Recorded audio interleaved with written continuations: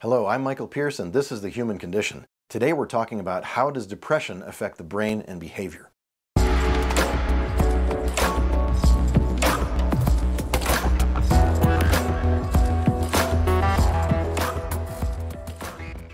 Depression affects the brain and behavior profoundly.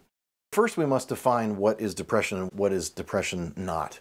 Depression is not feeling sad and feeling down and kind of being morose. It is usually technically defined as a lack of motivation.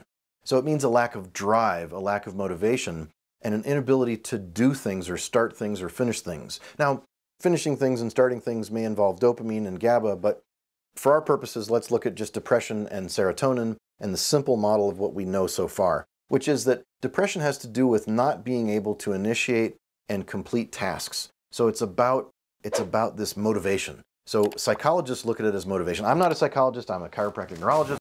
So I'm here to talk about the nuts and bolts, the mechanics of what goes on in the cells, not so much the counseling, although that's so incredibly important. I'm not against medication when necessary, but I'd sure like to try other things first, or perhaps even work with a psychiatrist and work with a prescriber to see if we can get the dose as low as possible, because there are some, every pharmacology textbook says every drug should be reduced to as low as possible and eliminated as soon as possible, because these are not designed to be long-term drugs. If you read pharmacology textbooks, they all tell you that most drugs are not designed to be used long-term. I mean, insulin, sure, but the rest of them, not really, especially psychoactive drugs. How depression affects the brain and behavior. People often become more mute. They speak less. They move slower sometimes. They physically move less. They often take less care of themselves, and they may get body odor and wash themselves less. They may take less care of themselves and groom themselves less. They may put on shirts that are sloppier or pay less attention to their grooming and how they look to people. They may pay less attention to their hair, their skin, their teeth, their beard, their body, their accessories, earrings, necklaces. So it's important to understand that a change in behavior is more important in observing depression than just, what does somebody present with? If someone presents to me with a woman with depression presents to me with no jewelry and no hairdo or very little attention to her clothing and shoes, that doesn't mean anything to me, because that may be her typical style of dress. But if someone tells me that she goes out every day with high heels, polished shoes, and jewelry, and a very coiffed hairdo, and makeup, and she comes to me and doesn't have any of those things, I'm going to say that's a significant change in that person's behavior. So depression represents a change in behavior, not just how a person presents. It's a change in their prior behavior to how they're behaving now. So there's a downregulation of their grooming, of their cleanliness, of their effort to be social. They often don't engage, they often don't speak, they often don't move. They will be involved less, they'll go to less clubs and less appointments. And so it's hard to catch the depressed person in your family and social group because they just fade away from the radar. So the person that's depressed is hard to detect because they don't have an obvious thing that says, I'm depressed, I'm depressed, I'm depressed. It's much easier to spot the anxious patient, the bipolar friend, the manic friend, or any number of other problems like ADHD or mild traumatic brain injury, post-concussion syndrome. These things are all much easier to spot than depression, because pure depression really just makes a person fade away. And sometimes it's a slow process. Depression can be a slow process chemically and electrically, and it can happen after a head injury. It can happen after a toxic poisoning like a mold exposure or heavy metal exposure that's chronic and over time. It can happen with chronic infections, like if a person has bad root canals or periodontitis.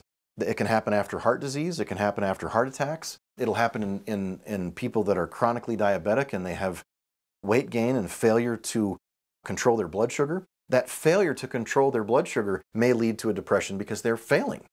Likewise, a failure at work or a failure in a relationship could lead to a person becoming depressed. It could be purely emotional.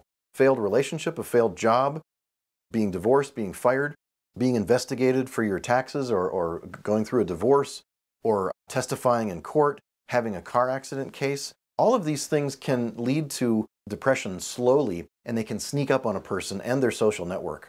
Depressed people tend not to reach out because they don't have the motivation to reach out for help.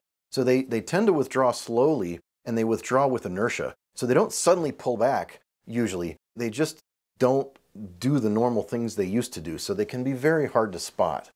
And, depression can lead to suicide. So we have to look at depression and try to catch it and speak with people and ask them these questions about how they feel. Because a depressed person doesn't necessarily feel bad in a sense. They feel a lack of motivation.